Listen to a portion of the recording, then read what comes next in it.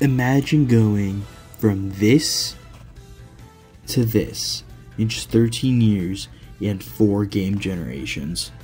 Just out of nowhere, instead of going in 4 directions, you now go in over 100, and now your controller looks like this. Okay, so it's 1996, and you own a Nintendo 64. Of course you have no clue what it is, because you're a stupid 12-year-old in 1996 who probably got this for your birthday. Anyway, you slowly start to open up the next present, hoping that it's a copy of Odd Couple 2, but instead you get Mario 64. You know, not a big deal at all.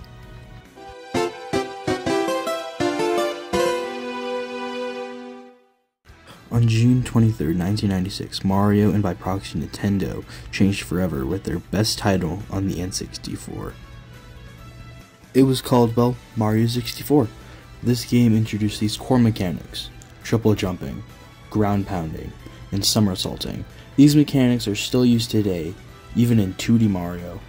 Just like all the Mario games, Peach gets caught by Bowser, and our favorite Italian plumber, Mario, has to rescue her.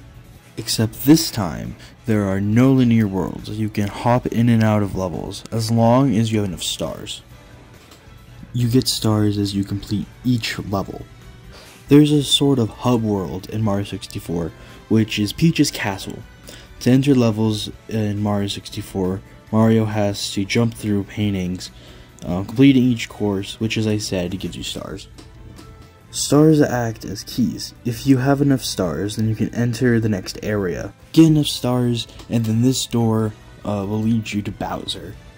After falling through a trapdoor, you enter a course. At the end of the course, you fight Bowser. Defeat him a few times, then boom, you're done. After getting 120 stars, you fight Bowser again, one last time, ending the game. Now, let's talk about how Mario controls. It's a bit janky. Sometimes Mario doesn't do the input you want. Even worse, you have to constantly fight the camera to do what you want to do. So basically, to get good at the game, you have to master the camera before you master basically anything else. Personally, I love 2D Zelda. Minish Cap is one of my personal favorites. But man, I have mixed feelings about Ocarina of Time, mainly in movement and controls. I find it frustrating when trying to move the camera, because in order to move the camera, you have to move Link, because it's both on the analog stick. And to equip, or in some cases use something, you have to press the C buttons on the N64 controller. I personally think that moving the equip/use to the D-pad and having the camera buttons be the C buttons, but other than that, the game is amazing, except when it holds your hand and tells you what to do, and having Navi spout the same 4 lines inside of a section over and over and over again. Hey, listen! So now it's 1998, and Link went from this, a bunch of pixels, to this, a bunch of polygons.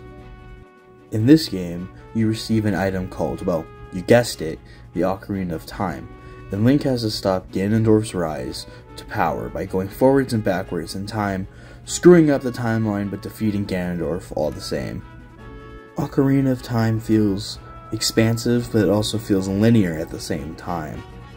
It feels open in that you can travel around Hyrule, you can do optional dungeons, you can grab heart containers, but it also feels linear when trying to do the story, unlike later iterations in the Zelda games.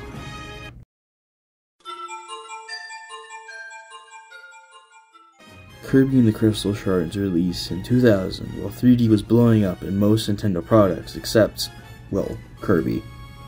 To move in Crystal Shards, you have to use the D-pad, and the analog stick does absolutely nothing, once again limiting you to 4 movements just like on an SNES or Game Boy. Essentially, Crystal Shards has 3D models but not 3D gameplay, kind of smashing 2 generations together.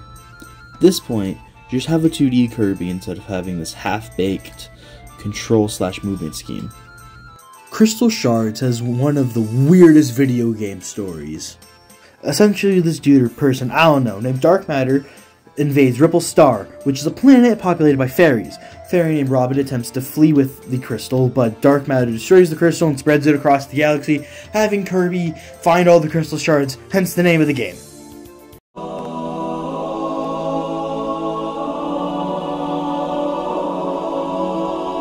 Back in the 90s, Bungie, the devs on Halo, were already established devs on the Macintosh, started by these two people, Jason Jones and Alec Separopian. Halo actually started as a top-down RTS type game. During its development, the studio decided that a third-person perspective would enhance the open world aspect of the game. Then in 1999, Steve Jobs showed the world Halo at the Macworld Expo. Conveniently around this time, Microsoft was looking for games to launch for the Xbox. They saw Halo and decided to buy Bungie for the cool X-shaped box. So they moved Bungie to Chicago out to Washington. Randomly, Bungie decided to put the player at a first-person perspective, which ended up better fitting the size of Halo. One of the most interesting parts I found out researching is that the move to Washington actually influenced the design and look of Halo. Halo set the standard for multiplayer, having split-screen co-op. Like, look at this. Most games today don't have this. And with System Link, you can have 4 Xboxes, 4 TVs, 4 Halos, and 16-player match. There was LAN parties and tournaments, and my god, I need to make a Halo Combat Evolved video really badly. But yeah, I freaking love Halo. If you guys enjoyed this, please consider subscribing to all the links down below and follow my Twitch, and I'll see you later.